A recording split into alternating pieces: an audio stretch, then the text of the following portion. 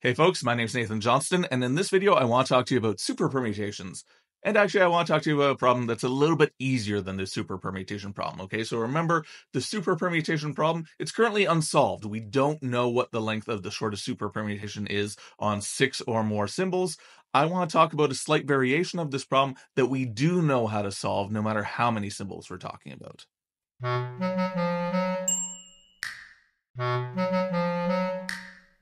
Superpermutations are sort of a well-worn topic at this point, okay? Numberphile's done a video about them, Stand Up Math's done a video about them, Quanta wrote a nice article about them, so I'm not going to go through all the details about superpermutations again, but just to remind you, what a superpermutation is it's a string that contains as substrings all permutations on n symbols, okay? So for example, if n is 3, if you have 3 symbols, 1, 2, and 3, then a superpermutation on those 3 symbols, for example, is 1, 2, 3, 1, 2, 1, 3, 2, 1, because that contains all of the permutations 1, 2, 3, 1, 3, 2, 2, 1, 3, 2, 3, 1, 3, 2, 1, and 3, 1, 2. It contains all 6 of those 3-character substrings.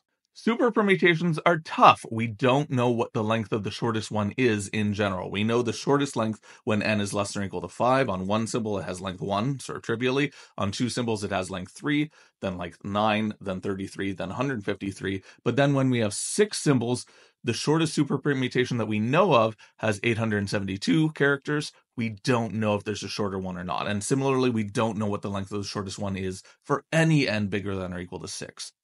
What I want to do in this video is I want to look at a generalization of superpermutations called injective superstrings.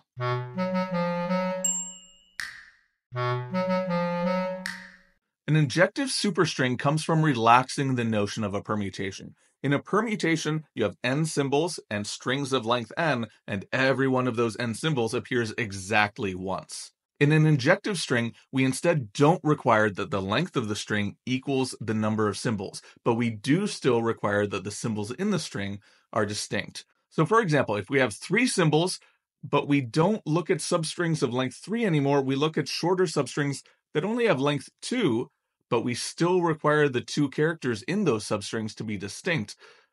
Then the question is, okay, what is the largest superstring that contains all of those substrings, okay? So here, the substrings are going to be 1, 2, 1, 3, 2, 1, 2, 3, 3, 1, and 3, 2, okay? There are 6 of them. And this time, it turns out that there's a superstring of length 7. You can stitch them together like 1, 2, 3, 1, 3, 2, 1. And this contains all 6 of those injective strings up above, so we call it an injective superstring. We can ask of injective superstrings the same question that we ask of superpermutations. We can ask, what is the shortest one out there? And in this particular case, when we consider just 3 symbols and substrings of length 2, it's not too hard to show that this length 7 superstring that we just constructed, that's actually the smallest possible. This is a minimal injective superstring. And to see this, notice that in any injective superstring with these parameters, the first 2 characters cannot possibly contain any more than just one of these injective substrings that I want it to contain. And then every single additional character after that can contribute no more than 1 additional injective substring, okay? So if I want to contain all 6 of these injective strings as substrings, well, the first 2 characters contribute 1 of them, and then each additional character after that contributes at most 1 more, so I can't contain all 6 of them until I have at least 7 characters total, and well, this is a way to do it with 7 characters. Okay, and if we generalize this to other parameters, right, to other numbers of symbols n and other lengths of substrings k, then, well, here's how the counting goes. It turns out that there are n factorial divided by n minus k factorial different substrings that we want to put in this superstring, and each one of them has length k. Okay, so it turns out that we cannot possibly construct an injective superstring that's any shorter than n factorial divided by n minus k factorial plus k minus 1 characters long. Okay, so that's a lower bound on the length of a minimal injective superstring. Now, the really nice thing that happens, and what makes this problem so much easier than the superpermutation problem, is this lower bound is actually attained, okay? It's always attained, no matter what n is and no matter what k is, with one single exception. The only time that it's not attained is when k equals n which is exactly the original superpermutation problem, right? When n and k are the same as each other, we're just talking about superpermutations. Injective superstrings just are superpermutations in this case, and unfortunately, that's the only time when this lower bound is not attained. Okay, so what I'm going to do now is I'm going to show you why this lower bound is attained and what goes wrong in the argument in the special case when n equals k.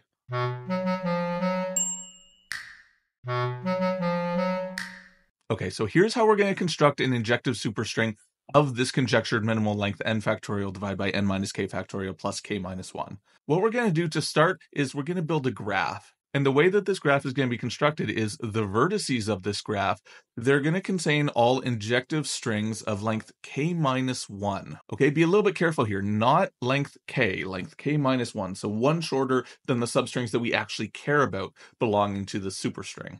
Okay, and then we're going to connect some of these vertices by edges, and in fact, directed edges. We're going to construct a directed graph here. We're going to place directed edges between two vertices, call them A and B, exactly when these two conditions happen. Okay, so first off, the final k minus 2 characters of the first vertex have to match exactly with the first k minus 2 characters of the second vertex, of the vertex that the edge is pointing towards. In other words, if you were to take the strings on these two vertices, you could overlap the middle k minus 2 characters. In other words, all of the characters except for the first one on the from vertex and the last character on the to vertex. Okay, so if you were to sort of concatenate them, overlapping as much as possible, instead of having a string of length k minus 1 now, you'd have a string of length k. You get one extra character because the central k minus 2 characters all overlapped with each other. They're identical. Okay, so that's the first property that we need to have before we're going to put an edge between two vertices. The second property that we're going to need is, okay, forget about those central overlapping k minus 2 characters. You've got a first character that doesn't overlap coming from the A vertex, and you've got a last character that doesn't overlap coming from the B vertex. Those characters cannot be the same thing. Okay, but when we've got these two conditions, we're going to draw edges on this graph, and we're going to get some directed graph out of it. Okay, now this might seem a little bit strange first, because what we care about are the substrings of length k. So why have we labeled the vertices here with substrings of length k minus 1?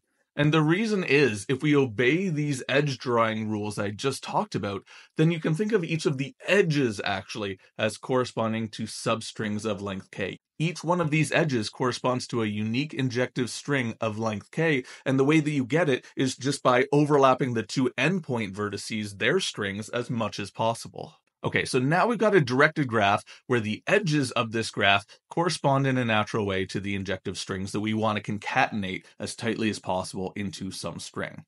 Now remember, what we want is we want to find a superstring that contains all of these injective strings as substrings. In other words, we want a string that contains all of these edge labels as substrings, and we want to be able to pack those substrings together tightly enough so that after that first chunk of length k, every time we add one new character, we're adding a new substring. We're adding a new one of these edge labels as a substring here so that we get this conjectured minimal length, this n factorial divided by n minus k factorial plus k minus 1. Okay, so in terms of the graph that we've got here, what this means is we want to find an Eulerian path in this graph. We want to find a path through this graph that covers every single edge exactly once, okay? Because if we can do that every time we follow an edge, we can think of that as adding one new character to a string that we're building, and if we're able to follow every edge exactly once, then that's a path that takes us through all of these injective substrings exactly once, okay? So one new character per substring, and we'll get overall a superstring of the minimal length that we want. And now at this point, we can just fall back on known graph theory results, okay? It's well known when a directed graph has an Eulerian path, in particular if a graph is connected and every single edge has the same in degree as out degree, then boom, you're going to have an Eulerian path. And well, yeah, this graph has that property. It's not too hard to show that every single vertex has in degree and out degree equal to n minus k plus 1. In other words, every single vertex has n minus k plus 1 edges pointing into it, and also n minus k plus 1 edges pointing out of it. Okay, so because those two numbers match and this graph is connected, fantastic. It's got an Eulerian path. So in other words, yes, there always is a way to walk through this graph covering every edge exactly once, and therefore you can build this minimal injective superstring of that length that we talked about.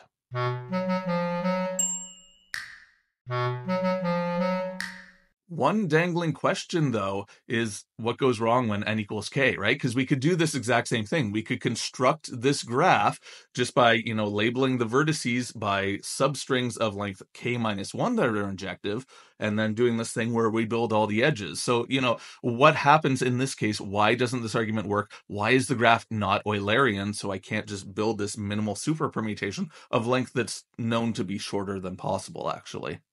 Okay, and what goes wrong in this case when n equals k is that this graph isn't even connected. So there can't possibly be an Eulerian path in this graph because there's no path that goes through all edges at all, let alone exactly once. For example, if n equals 3, then this graph has 6 vertices.